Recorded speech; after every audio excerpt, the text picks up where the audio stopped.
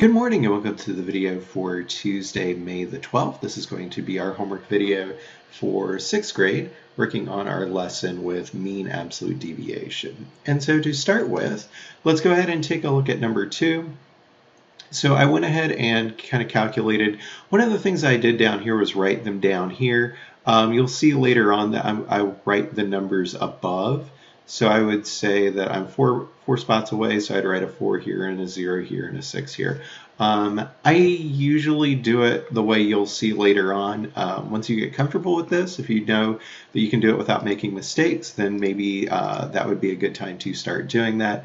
But for right now, let's go ahead and practice kind of the way that they showed us in the lesson. So we would end up getting 28 deviation points divided by 7 data points, and that means our mean absolute deviation would be 4 for number 2. For number 3, this one ends up being really easy because I've got 4 zeros, and so all I need to do is do 2, 4, 5, 6, 7, 8, 10, 12. 12 divided by 12 data points is going to give us 1. For number 4, this one wasn't quite as friendly, and so we had a wide spread of things, so I went ahead and started with my zeros. Another strategy that I sometimes use is I work my way from the center to the outside. Again, this is something that you can do later on when you're comfortable with it.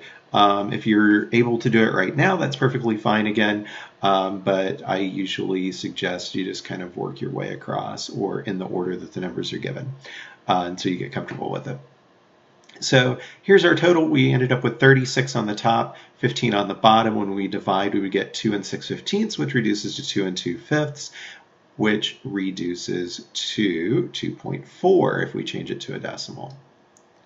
For number 5, went ahead and calculated all of these data points.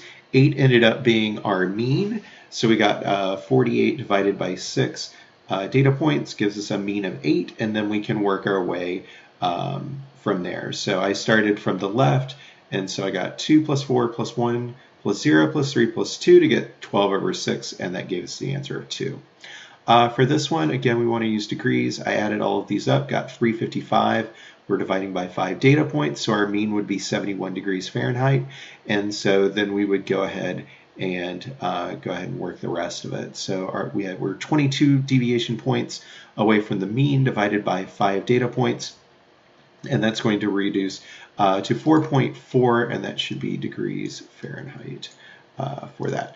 Number 7, here would be an example of our chart. So we went ahead and we had 8 data points. I got a total of 96, which means 12 is going to be our mean for this, and we go ahead and plot those and count the number of deviation points and divide by our number of data points to get a mean absolute deviation of 1.25.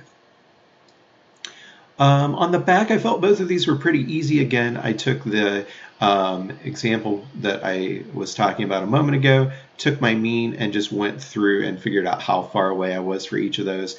Count those numbers up. I already know that I'm dividing by 6, and that was an easy job to do, and that gave us an answer of 3. Kind of a similar thing for this. We got a number that is easy to count by 8s to get to, so there's the work for that, and we got the answer 3 again. I made a mistake when I was talking through the lesson. I've been really tired lately, and so I made a mental lapse there.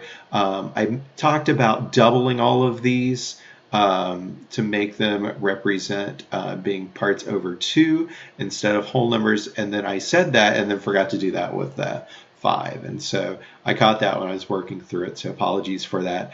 So we get 240 on the top, 8 on the bottom. 240 divided by 8 would give us 30 meters cubed for our volume of our rectangular prism. There are only 30 days in September, so I have 25 days accounted for my first 2, plus 4 gives me 29, which means I only have 1 day left, and so that would be the number that would go here. For number 5, the number of laps for the mode would be the number 8, is the only number that is repeated. For number 6, we can go ahead and write all of the numbers in order. We have 9 numbers, so my 5th number is going to be the median. Our upper quartile is going to be the average of these 2 numbers, since we're working with 4 data points to find the upper quartile. And so halfway between 50 and 55 would be 52.5 or 52.5. So those are the problems for the homework. If you have any questions, please feel free to reach out in Google Classroom or ask your classroom teacher if you have any additional questions. I think the lesson for this is probably more complicated for me to explain than it might actually be to do. It's just, again, a matter of taking a little bit of time and showing attention to detail to be able to find that. So our new lesson will be coming out at the same time as this video, so go ahead and make sure you check that out as well to get assistance for that. Hope you have a great day, and I will see you tomorrow.